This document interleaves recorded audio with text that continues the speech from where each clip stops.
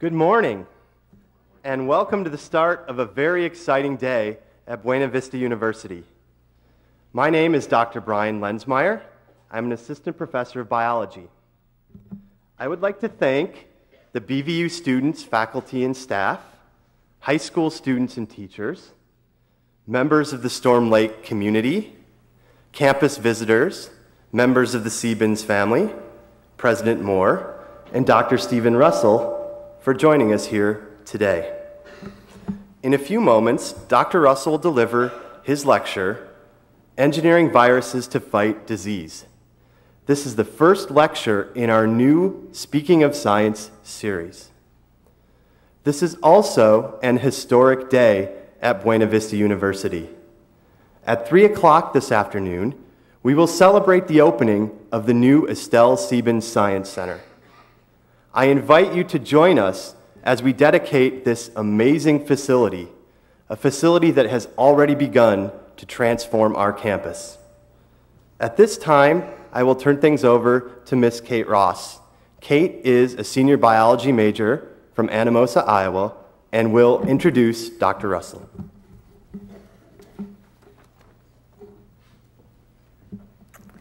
I am pleased to introduce Dr. Stephen Russell, Director of the Molecular Medicine Program at Mayo Clinic College of Medicine in Rochester, Minnesota. Dr. Russell is a board-certified hematologist and world leader in the field of gene therapy. Dr. Russell graduated from Edinburgh University Medical School in 1982, having decided as a medical undergraduate that he would spend his life attempting to convert viruses into powerful anti-cancer drugs. He received his early hematology training at the University College Hospital, London, and his early laboratory research training at the Royal Marsden Hospital, London. He obtained his PhD degree from the University of London in 1990 for a thesis entitled Recombinant Viruses Expressing Lymphokine Genes, Their Construction and Use to Modulate Growth of Transplantable Rodent Tumors. In 1990, he moved to Cambridge, England, where he completed his clinical training and became a consultant hematologist in Addenbrooke's Hospital, at the same time establishing his own gene therapy research laboratory in the prestigious Cambridge Center for Protein Engineering. During this time, he was the principal investigator for one of the earliest European gene therapy clinical protocols and was the scientific founder of Cambridge Genetics, a biotechnology startup company.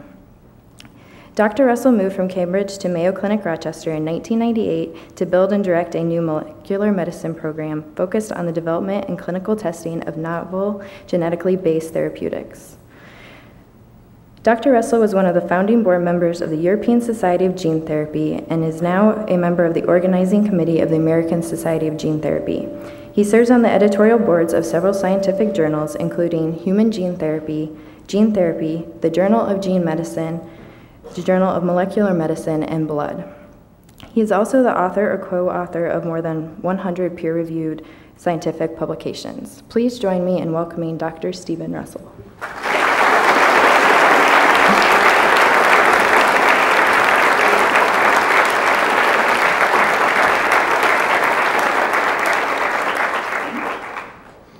Well, thank you very much for that introduction, and I should say at the start, it's an enormous honor for me to be invited to this occasion to talk about my passion for viruses. And really what I'm going to try and do today is just speak mainly to the students in the room who are looking at a career in science and just talk about what my experience has been with getting interested and involved in the area of science that I've wanted to do. And really make the point that, you know, dreams really can come true in this area. So my topic is engineering viruses to fight disease. And it really started for me at medical school with a family tragedy. I was, as you've already heard, I was at medical school in Edinburgh. And in my third year at medical school, I was studying for my microbiology finals. I was very interested in microbiology. I was pretty much interested in anything I studied at medical school. But just after I'd finished my microbiology final exam, and I'd done well, and I was invited back for a distinction oral, there was a death in the family. I had a phone call one morning to say that my 27-year-old sister had died in a house fire. And so at that time, I traveled home for the funeral. And in order to take my mind off this ghastly event, I saturated myself in virology in preparation for this distinction oral. And it was during that time that I really got completely hooked on the idea of using viruses as a way to treat human disease. And here is just one sort of subsection of the whole world of viruses. You know, viruses, they're incredible organisms. They're very, very small. They're from 20 to 300 nanometers in diameter. They're all different shapes and sizes. They have all different types of genome. You know, they're nature's nanoparticles. These are about the same size as the nanoparticles that people are building now from entirely synthetic materials. And what they do is they get inside cells and they wreak havoc. And then they're eventually defeated in most cases by the immune system. But I got very, very interested in these viruses at that time. And this is really the dream that I decided I was going to spend my life pursuing.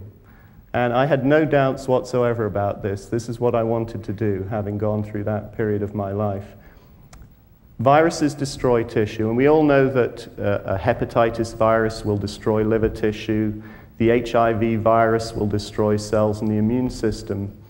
So, you know, clearly there's a possibility that one could build viruses that would specifically destroy cancer. So maybe you could harness this destructive ability of viruses for good.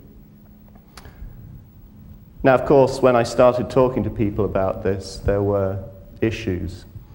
The first reaction most people have is, oh, it's way too dangerous. You can't possibly think in terms of using viruses for the treatment of disease. But once you get into the detail of it, there are really very safe ways in which you can do that, in which the worst case scenario is something very, very acceptable. So as soon as people accept that, yeah, okay, maybe there are viruses that you could use for this purpose, they then immediately switch to the next argument, which is, well, of course it won't work. I mean, you know, these viruses that you make that aren't dangerous will just be completely destroyed by the immune system. So then you have to talk about strategies to control the immune response to the virus in order that it can do its job. And then the final criticism is, well, you know, you're between the devil and the deep blue sea here. You've got something dangerous, you're trying to make it less dangerous, and you're going to give it to people and you won't know what's going on. You won't know whether it's spreading and doing damage here or there or whatever, and it's a moving target the whole time. So how are you going to be able to monitor what's going on with this virus? So those were the sort of big issues that would come up. And actually, if I just run through my early career after medical school, it's quite an unusual collection of jobs, this. Typically after medical school in the UK, you go through a number of short-term positions in order to acquire some general medical training. And this is an unusual mix, and part of the reason it's an unusual mix is that I would turn up for job interviews and they would say to me, so what do you want to do as a career, Dr. Russell? And I would say, I want to treat cancer with viruses, and they would say, thank you, next please. And so, you know, I learned very quickly that it's best at interview not to say exactly what you're thinking all the time. And things picked up, and then eventually I found myself attracted to a career in hematology. And I moved from Scotland down to London to University College Hospital and spent a couple of years beginning my hematology training there. But all the while, I was desperate to get into the lab and start working on viruses. I had no practical experience, no hands-on experience of what you could do with viruses. And so my big break came in 1987 when I was accepted into a research lab at the Marsden Hospital, the big cancer hospital in London. And there I could start working on engineering viruses. And the reason this opportunity arose was because of gene therapy. Because at that time, people were looking at how could they use genes as therapeutic agents to treat disease. And viruses were a very important part of that area of science, because viruses deliver genes into cells, and so they were the ideal gene delivery vehicles. So I got to start working on gene therapy. And just for those of you who haven't looked into this much, gene therapy can be defined as the intentional introduction of genes into human somatic cells for the treatment of disease. And this somatic word is very important. It is not, as many people assume, an attempt to change the germline, to change future generations. It's simply an attempt to introduce genes into damaged tissues in order to change the function, repair the function, and benefit people who have pre-existing problems. And there are two ways in which gene therapy is done. Either cells are removed from the patient, genetically modified and put back in, and this is obviously much easier than the other approach, which is to put genes directly into the patient such that they find their way to the target tissue and mediate a therapeutic effect. This is easier because you have the cell's captive audience, you can genetically modify them, and you don't have to worry about targeting the delivery of your genes into the target. Here you have to have a much more sophisticated type of gene therapy that knows exactly where it's going and what it's going to do in the body. And the key to gene therapy is the vectors, the gene delivery vehicles. And they're fairly complex in relation to conventional therapeutics, small molecule therapeutics, because they have at the heart is the drug here, which is the nucleic acid. So this is the therapeutic gene, which is completely inert, but once it's inside the nucleus of a cell, will encode a therapeutic protein which will do some good, hopefully. The control element here, the regulatory element, determines when, where, and at what level that gene is going to be expressed. It's like a rheostat that's turning this light bulb on and off at different levels in different situations. Now, this nucleic acid is very, very vulnerable to attack in the environment by nucleases that exist everywhere, and so it has to be protected during its transportation to its destination by some kind of vehicle. And in the surface of that vehicle, there have to be some elements that can recognize the target and direct the vehicle to its appropriate destination. And this is a simplified view of a vector, but clearly it has multiple components and therefore differs very much from a conventional small molecule. And in fact, I like to think of this a bit like the motor car industry, you know, that we have all these different moving parts that we're putting together to make sophisticated machines that will deliver genes exactly where we want them.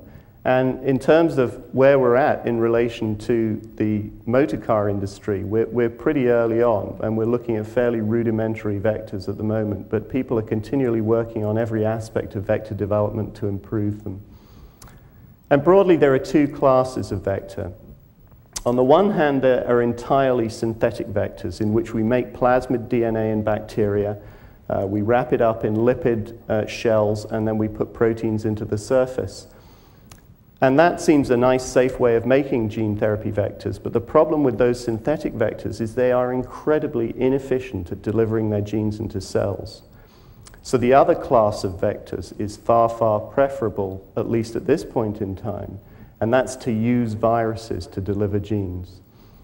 Viruses have evolved over millions and millions of years to do precisely that. They deliver their bad genes into living cells in animals or humans, and then they cause those cells to produce many viral proteins and produce more copies of the virus, which then spread to other cells.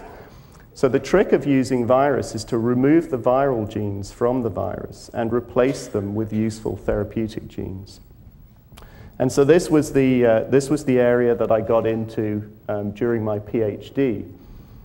Then, having finished my PhD, I moved to Cambridge, and there continued with my training as a hematologist and completed that, became a consultant in hematology. But at the same time, I worked in one of the world's leading molecular biology laboratories there and continued to develop my interest in gene therapy and engineering viruses, and tried to translate some of the work that we were doing into the clinic. And actually, it became quite frustrating that although Cambridge is one of the most wonderful centers in the world for basic science, it is not a good place to do translation from lab to clinic. It's very, very difficult to get access to the type of infrastructure that would be required to take an idea all the way through from the lab to the clinic, and I'll talk more about that. So after I'd been in Cambridge for 7 years, I had a phone call from the chair of the search committee at Mayo Clinic, who was looking for a new director for this molecular medicine program. And he said, you know, we're interested in gene therapy at Mayo Clinic. We really want to build a program here. We have 10,000 square feet of lab space. We have 7 faculty positions to fill. We have a lot of funding for this initiative, much of it from the Siebens Foundation. And I thought he was going to offer me one of the faculty positions. But he said, and we'd like you to direct it. And I just about fell off my seat. I didn't know what to say. What I did say was, well, thank you very much. I'll call you back tomorrow. And I took a bit of time to recover. But that was just an enormous opportunity for me. And he handed me this mission statement, which had been developed ahead of me coming to Mayo, which was to build the premier translational gene therapy in the country, effectively integrating relevant basic science and clinical investigation, applying this to patient care in a timely and responsible manner. And that was just, for me, an irresistible challenge, particularly in the context of this, this very, very famous organization. So I agreed to come and accept this challenge. And in order to decide how to use the opportunity, I had to think about the whole process of gene therapy in a more strategic way than I had done before. But basically it boiled down to this. You know, what we needed to build was a big preclinical research effort in which people would design and construct gene transfer vectors, they would test them in model systems, and they would iteratively go around this process, improving them until such time as they were ready to be tested in the clinic. And then they would need to get through this translational process, test the vectors in the clinic, and maybe come back again into the preclinical cycle to improve and do it again. And what we had available was a lot of space, a lot of faculty positions, and a lot of funding to support this enterprise. And it's gone extremely well. And I simply cannot cover all of the different things that are going on within this program, but we're developing gene therapy for cardiovascular disease, for cancer, for eye disease, for HIV disease. You name it, there are many, many different projects going on. But I'm going to stick with this pathway of my passion for using replicating viruses for therapy, and I'm going to tell you about what we've been doing with measles virus in my laboratory within this program. So this is measles virus. And you all know what measles is. It's one of the childhood fevers, which used to be very common, but which is less common now. Measles virus is a negative strand RNA virus. It has a genome with 16,000 base pairs of sequence coding for 6 proteins. And these proteins wrap the genome up in a nucleoprotein core, and then the virus buds from the cell and has an envelope which contains 3 proteins, the matrix protein, the hemagglutinin, and the fusion protein. And these surface proteins are very important because they mediate virus attachment and entry into target cells. So that's the virus. And the reason I was so attracted to measles virus is because this is what it does to cells. If you take a monolayer of cells like this and you infect them with virus, then a single cell will fuse with all its neighboring cells to form a large multinucleated syncytium. This is the same cell monolayer at the same magnification. And this is 24 hours after it's been infected with measles virus. And each of these is just a single cell got infected and fused with a large number of neighbors.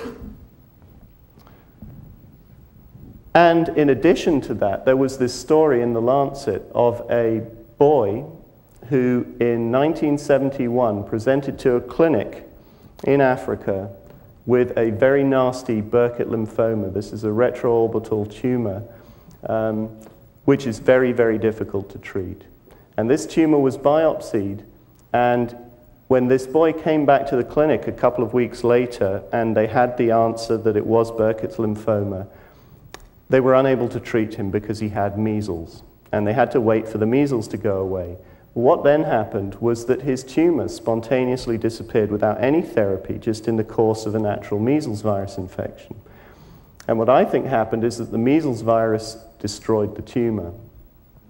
And So therefore, well, we couldn't really think about using wild-type measles virus as a treatment for cancer. Wild-type measles is a dangerous pathogen. It's still responsible for the deaths of about a million children globally every year. But we do have access to this form of measles virus, which is rather similar to the wild type, which has been attenuated by growing it in tissue culture. We've all had it. We give it to all of our children. And so we thought maybe we could do something with this virus. And to our great delight, we discovered that when we started working with the attenuated measles virus, it does efficiently infect and kill all the human tumor cells that we've looked at. It's very selective in killing tumor cells and sparing normal cells.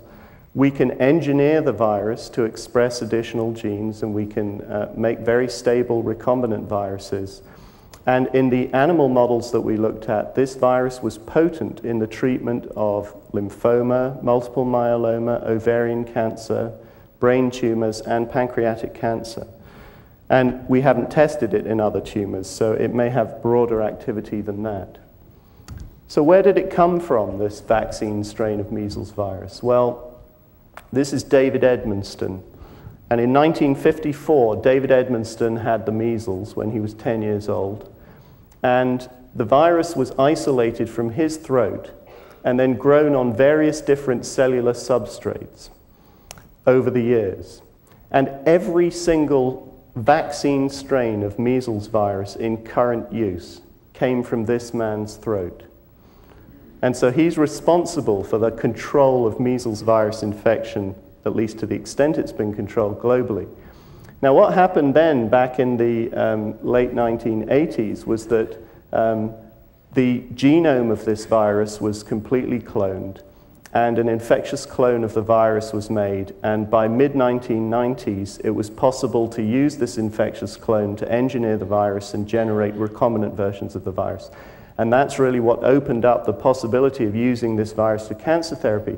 So, not only has he been responsible for controlling measles virus infection, he's now potentially going to be responsible for controlling cancer.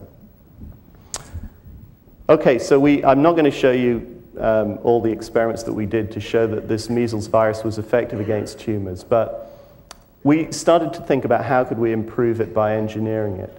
And obviously, the key issues for us, if we want to give a virus systemically in order to infect and destroy tumors, is that we'd like it to be targeted specifically to the tumor, we'd like it to spread within the tumor, and we'd like to be able to monitor that spread. And then we'd like to have it extremely potent in destroying the tumor. So, these are the three strategies that I'm going to briefly touch on that we have used to enhance the performance of the original measles virus that we started with. We've introduced genes into the viral genome that allow us to monitor the virus, that allow us to arm the virus and make it more potent, or that allow us to target the virus to specific destinations. And so first of all, on the targeting front, the targeting strategy is to take these surface proteins on the virus and to modify them in such a way that they now have a different recognition capability and can get into a cell through a receptor specifically expressed, for example, on a cancer cell.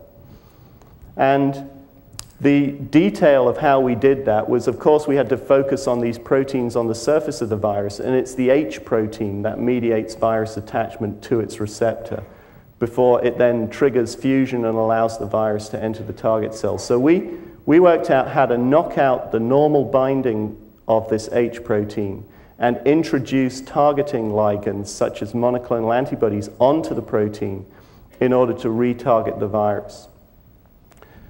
And this took many, many years. We had worked in Cambridge on many other viruses to try and achieve the same goal and had been unsuccessful. But for some reason, measles seemed to be a very tractable system for this.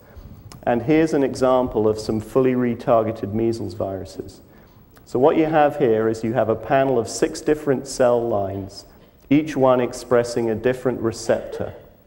And here you have a panel of 5 viruses. The untargeted virus is able to infect cells that express the natural measles receptors. And what you're looking at here is a virus that is not only targeted, but also contains the gene for a jellyfish protein, green fluorescent protein. And so when this virus infects a cell, the cell fluoresces bright green. And so you can see individual infected cells here, but when they fuse together to form syncytia, you see big green syncytia. So the untargeted virus infects through its natural receptors. The ablated virus is almost fully ablated. It certainly can't fuse anymore through these receptors. But then the fully retargeted viruses are very well behaved. They do not infect via the natural measles receptors, and they infect very specifically through the receptors against which they've been targeted. So this retargeting work is really, it was extraordinary to me that it could so easily achieve full retargeting of measles virus. And just for those of you who think this is all very complex, high-tech, out-of-reach stuff, this is Brandon Parman, who came to me as a junior at high school in 2000 and said, I want to come and work in your lab, and I want to do measles virus engineering. And I said to him, don't be ridiculous. I mean, you're still at school, and you can't possibly have the time and an application that it would take to do this. And he was quite dismissive of what I said and said, look, I do want to come and work in your lab. And he brought his father along, and eventually I agreed, okay, he can come into the lab. And so what he did then was he made a virus that was specifically targeted to melanoma cells, and he did absolutely wonderful work on this virus. He went to the regional science fair, he went to the state fair, he won both. He then went to the international science fair in 2002, and he came out with first prize for top biology project. He won $20,000, he got to have breakfast with the president, and I just show this to make the point that really, you don't have to have had all the training yet in order to get going and start doing spectacular things in science. This stuff is within reach. Okay, so for the monitoring, we introduced into the virus a gene that codes for a soluble marker. So now if cells are infected with this virus, they release into the medium or into the serum, if it's in vivo, a marker that we can just measure by a simple blood test. So we can just take serial blood tests and we can follow what's going on with this virus. Is it spreading? Is it stopped spreading? Has it been eliminated? And this is the idea. Give the virus to the patient and then do serial blood testing to see whether it's growing excessively, whether it's growing and then disappearing, or whether it's just failing altogether. This sort of capability is very important if you're doing an early phase clinical study and you want to know whether it's safe to move up to the next dose level, If this is what you see, then it's time to move on to the next dose. And when you reach this point, that's about the right dose. If you go here, you've gone too far. So we made such a virus. We tested it in a model of ovarian cancer. The virus was very effective against a mouse model of ovarian cancer when we gave it into the peritoneal cavity. And ovarian cancer is a very, very important malignancy. It's still the major gynecological malignancy that causes mortality in women in this country. And the treatment is not satisfactory for ovarian cancer. And very often it becomes refractory to treatment while it is still confined completely to the peritoneal cavity. So administering virus into the peritoneal cavity is a reasonable way to approach this disease. And on the basis of those successful mouse studies, we developed a clinical protocol in which patients with advanced ovarian cancer would receive this virus into the peritoneal cavity repeatedly, and we'd start from a very low safe dose and then move gradually up to a higher, more effective dose. Now, for translation, previously I just showed you these two circles, so now we were into this translation process. And people are often a bit naive about the process of translation. They think, okay, so you've done your preclinical thing, it works, now give it to patients. Well, it's not as simple as that. You cannot just take what you made in the lab and give it to patients. You have to go through a huge process. You have to manufacture the vector in a dedicated manufacturing facility according to FDA regulations of good manufacturing practice that govern the manufacture of anything that's to be used for human. You have to do a whole bunch of toxicology and pharmacology studies in appropriate animal species in order to get the required regulatory approvals. You have to develop your clinical protocol, so you have to be working very closely with clinicians who actually look after this group of patients.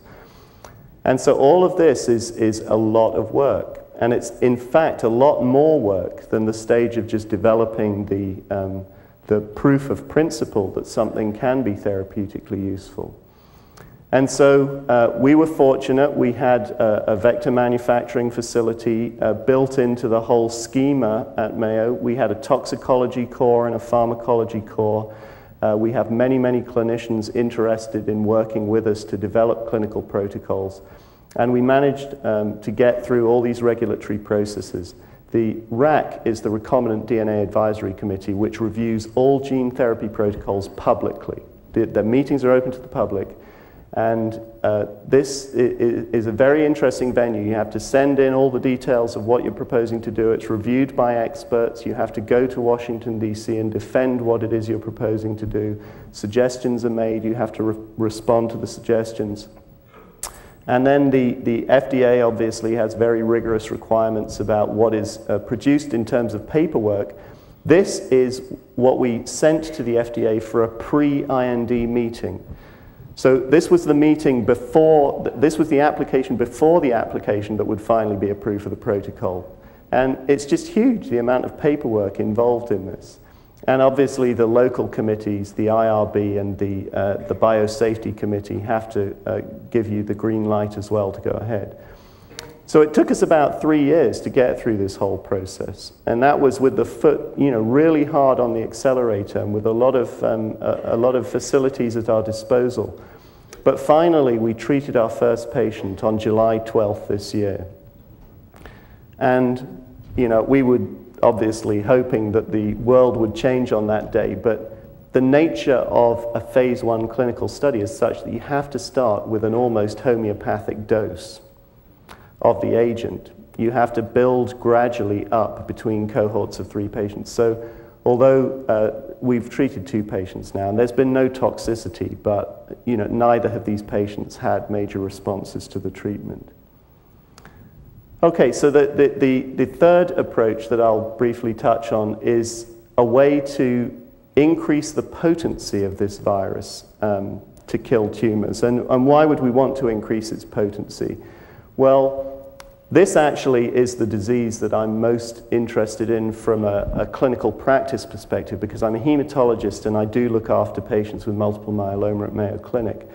And this is a very difficult disease. It's a disease of cells of the immune system which causes bone destruction. You can see these little dark areas where the disease is eroding the bone.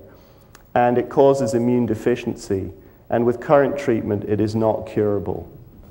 And so we desperately need new treatments for this disease. There are about 16,000 cases every year in the USA alone. So we showed that our green measles virus could very efficiently destroy myeloma cell lines.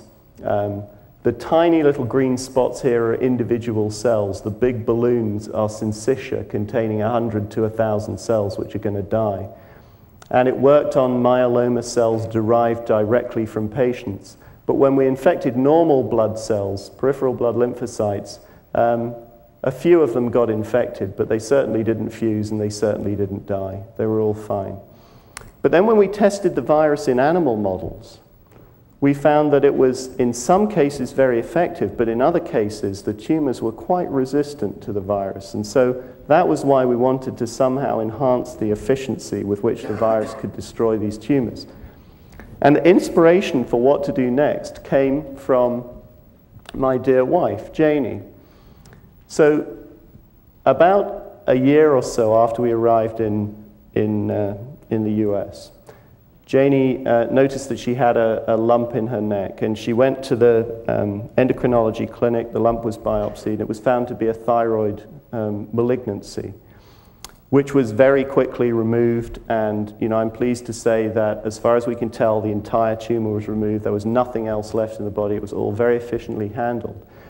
But I was speaking then to her consultant endocrinologist saying, so, well, what if there's a problem later and the tumor comes back? And he said, well, actually, you can treat this malignancy with radioactive iodine if it spreads elsewhere, because the thyroid is very efficient at picking up radioactive iodine from the blood. Iodine's needed in order to make thyroxine. And it's because of this protein, Nis, which is expressed in the thyroid, and it's a pump that pumps iodine into thyroid cells. And you can use radioactive iodine to destroy an overactive thyroid gland. You can use it, as I said, for effective therapy for thyroid cancer, and that's all due to this Nis protein. So, of course, then we made the measles virus with the Nis gene in it. And we found that if we infected cells with that Nis-expressing measles virus, and then we looked at their ability to concentrate radioiodine from the tissue culture medium, they could really pick up a lot of radioactive iodine, whereas cells infected with the unmodified measles virus did not. And when we looked in vivo at what would happen if we grew one of these resistant tumors in a mouse and then gave the virus intravenously, wait 7 days to allow the virus to spread in the tumor, and then give radioactive iodine, this is the sort of image we could obtain. So this is the CT scan of the mouse. This is its thyroid gland. So this is looking at the radioactive iodine here on a gamma camera, and actually on a positron emission tomography machine. So we can see the thyroid, so the thyroid's taking up the iodine. We can see a little bit of stomach, because the stomach does express some of this protein, and then we see the tumor very efficiently concentrating this radioactive iodine. One thing I've learned, actually, since I got into imaging is that no matter how good your imaging equipment is, the resolution's never high enough. And actually, these images were done on a human scanner in the middle of the night, and we are just about to get a brand new scanner that will allow us to do PET-CT imaging in mice, and it'll give us much, much better resolution than this, which should be good. Okay, so if we took those mice and we gave the virus into the tail vein and then asked what happens to the tumors, virus alone, they kept on growing. Wild-type virus with radioactive iodine, they kept on growing. MV-Nis alone, virus alone, they kept on growing. But if we gave MV-Nis and then we gave radioactive iodine, they regressed completely and they didn't come back, and they regressed very fast. So clearly that is a nice way of enhancing the potency of the virus, and that led us to propose a second clinical trial for patients with multiple myeloma in which we will give that virus by intravenous administration.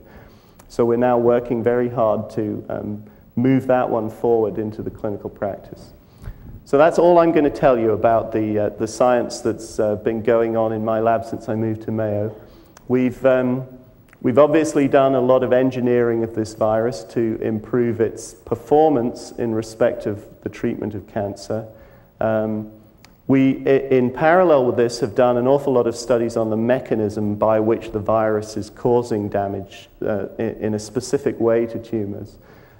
We've pushed this whole translational process, and we've now arrived at the point where we can begin to do clinical testing.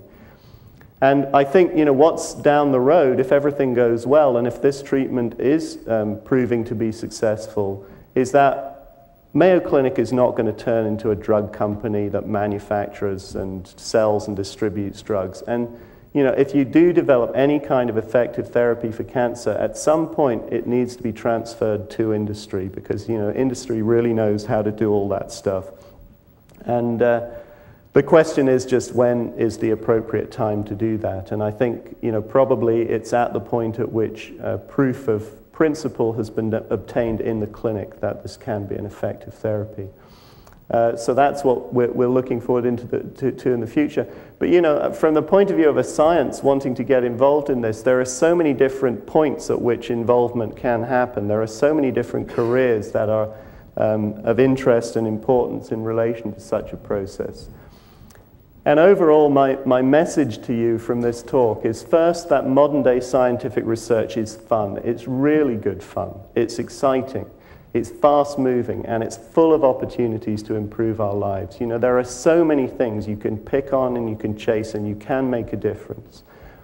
And with good training, with innovative thinking, and with access to good facilities, almost anything is possible. And the sooner you start, the more fun you're going to have and the more you're going to achieve. And looking around the campus here, I am just completely blown away by this new science center. I mean, it is the most wonderful facility to have available at this stage in your careers. You know, I would just have given anything to have access to such facilities when I was at that stage in my own career. I certainly want to encourage my kids to come here to do their time here, and I just think you're very, very lucky, but you should bear this in mind. You know, you really people are so easily put off because they think everything's so big and so daunting and so far out of reach, and it's not. You can do whatever you want to do. And finally, I should just say, you won't know who these people are, but you know, I'm standing here telling a story, and I don't want you to assume that I should take credit for the whole story. There are a vast number of people involved in the work that I've talked about, doing all kinds of small component parts of it. There are many different labs at Mayo Clinic involved in studying the biology of measles virus, studying the immunology of measles virus, working on different ways to improve it from an engineering technology perspective. There's all the different clinical groups who are very interested and supportive of developing measles virus for therapy of these different diseases. And then there's the translational activities of toxicology and manufacture. And these are just the names of the group leaders for each of those groups. You know, each of these groups has, you know, 9 or 10 people, and I just don't want to saturate you with a whole bunch of names, but they're, you know, everybody is very important in contributing to this whole process. And I'll stop there, and if there are any questions, I'd be happy to take them.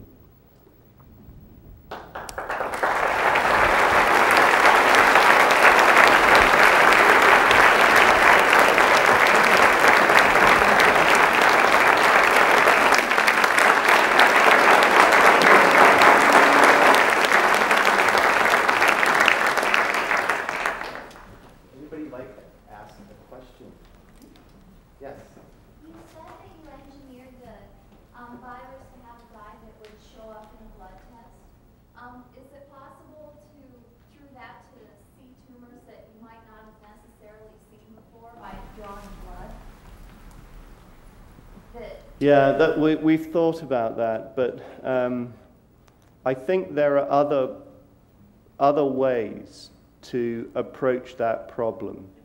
And you know what? There's the omics revolution going on at the moment of studying the genome and the proteome.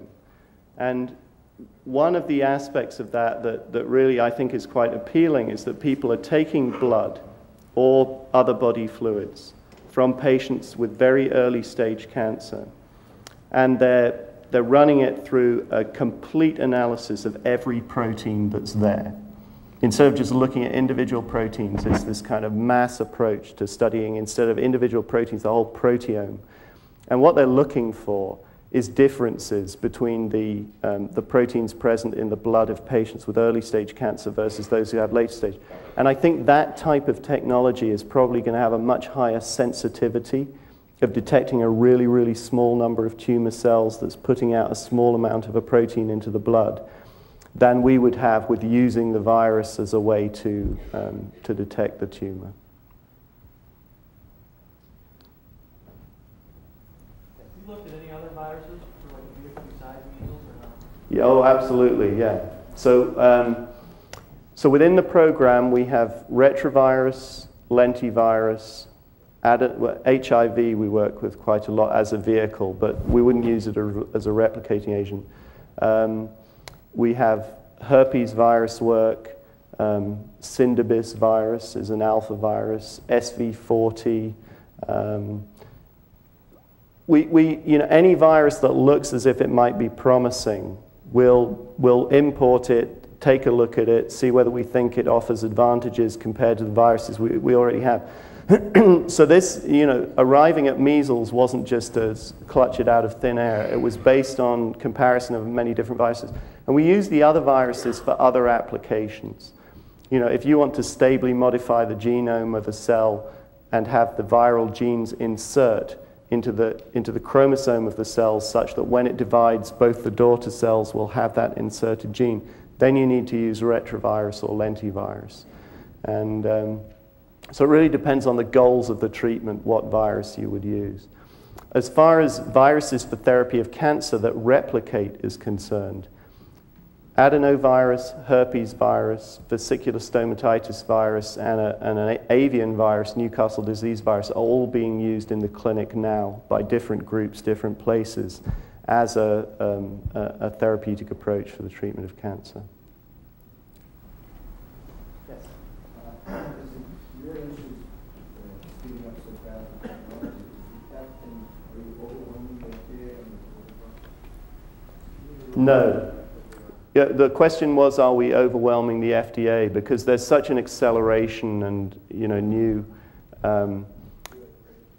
new applications coming all the time to FDA. But we have found that FDA are extremely knowledgeable, and that, I think, is one of the huge differences between here and the UK. You know, I did go through the regulatory process in the UK with a clinical protocol that I was doing in Cambridge, and they were completely at sea. The reviewers didn't really understand this new technology area. But I think here, the FDA, you know, they're made up of people drawn from the scientific community who decided to go in that direction. They're well staffed in these different areas, and it's very, very kind of intelligent interaction that one has with the FDA. They impose a lot of, you know, you must do this, that, and the other. So there are a lot of hurdles that are put in the way by FDA, but I think they're all reasonable. I mean, they really are focused primarily on safety, and they don't want anything getting into the clinic unless they're absolutely certain that everything has been done to ensure that the safety is as it should be. But they respond quickly. You know, if I send a letter today to the FDA saying, I want a pre-IND meeting to discuss Protocol X, they will give me that meeting within 6 weeks. And it'll be a phone conference, and I'll have 4 or 5 FDA people there, one looking at the clinical protocol, one looking at the proposed toxicology, one looking at the proposed manufacturing, and a couple of others. And, you know, you have a good, solid interaction with them, and they advise you on what you should and shouldn't do. So it's working well. Speaking of fail-safes, as you engineer the viruses, have you engineered in like fail-safes? Things like that in case the viruses mutate, if they're in, you can shut them off? Yeah, there's a lot of interest in doing that, because at the moment, treatments for viral infections are rather limited, with the exception of HIV. You know, HIV therapy has really, really advanced very strongly over the past 10 years. And now, you know, if you can afford the drugs, there are some good drugs available, and it's a controllable viral infection. But for most viruses, it's just, well, too bad, you've got a virus, you know, and there isn't a drug that will control it. So we do need to consider the question of fail-safes. The NIS gene is a fail-safe, because when we give the radioactive iodine, that terminates the viral infection, as well as delivering this boost to the therapeutic efficacy of the virus. The concern that people express then is, well, what if you have mutant viruses arising? You know, because viruses mutate all the time. I mean, that's what they do. So what if you have mutant viruses that don't have the NIS gene, you know, that aren't going to be killed, that escape, and so on? And that is something that we don't know whether or not that's ever going to happen. We do know that if it does happen, the danger level is not going to be very high with an Edmundston strain measles virus. I mean, remember, with Edmundston measles virus, there have been over 1 billion doses administered to people. And there have so far been 5 recorded deaths due to progressive spread of the virus in those people, uncontrolled spread of the virus. And when those 5 people were studied more closely to determine whether that was because of a virus mutation, it was not. It was because those people had no immune system whatsoever. So there was a patient with very advanced HIV disease, and there were some kids with severe combined immune deficiency.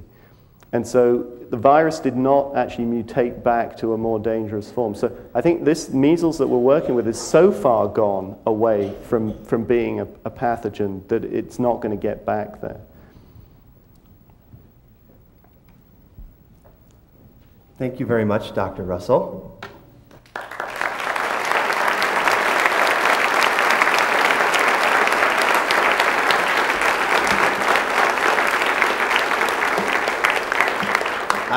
I would encourage anybody who wants to ask Dr. Russell some more questions to certainly feel free to come up here after we're dismissed.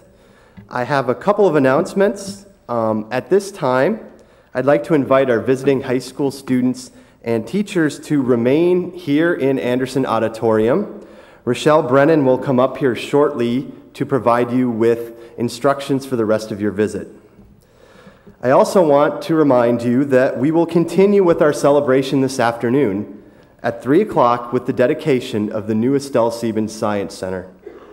This ceremony will take place directly south of the building and will be followed by guided tours of the new facility. I encourage all of you to attend this ceremony.